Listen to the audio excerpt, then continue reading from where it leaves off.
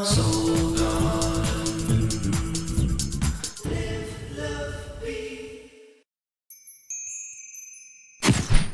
Hey there, magicians, and welcome now to Monday. Well, I think for the next 36 hours, Pisces are going to feel a bit vulnerable. The moon now has moved into Libra, which is transiting your house of intimacy, your house of boundaries, basically. So emotionally, you're kind of out there on the other side of life. It's definitely a good time to spend time with a honey that you're intimate with.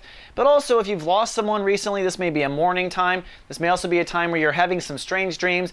Basically, you're connecting just to the other side emotionally. And in the outer world, with all this other work going on, it may make you feel or leave you feeling a bit vulnerable. So just be advised of that. It will last 36 hours, definitely a good snuggle time and comfort food time for Pisces. Now, the big topic, though, really deals with, in fact, today, a kite formation happening off the Soul Pyramid that was launched last Friday. Now, the Soul Pyramid, if you weren't watching or if you don't remember, ultimately, the apex of that baby is going to be Venus. And for you, that is in the second house, the house of Aries.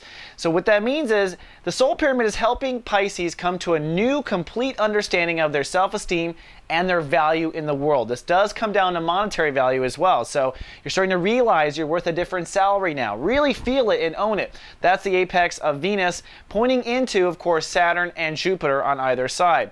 Now, the other interesting thing is, not to forget, is that the Sun in Pisces is conjuncting Uranus right now. So this is a very powerful birthday for you. You're going to be led into a whole new ego, a new way of expressing yourself, maybe a new wardrobe, maybe a new way of carrying yourself, maybe new reactions to old triggers. And that ultimately is obviously in conjunction with this new self-esteem you're building. Then lastly, what I brought up at the beginning of the show, the apex of this kite formation, caused by Mercury moving retrograde and now conjuncting Neptune in your 12th house.